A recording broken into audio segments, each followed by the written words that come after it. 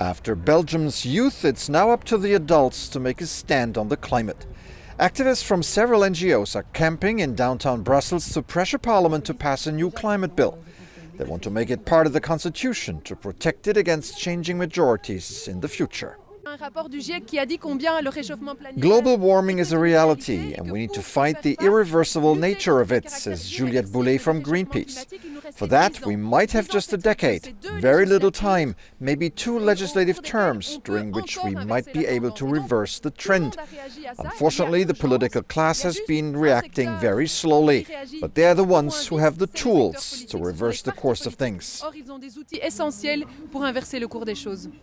Belgium's Liberal Prime Minister is in favor of an urgent climate law, but his coalition is fragile and divided. For the Belgian Social Democrats, the climate has to become a priority.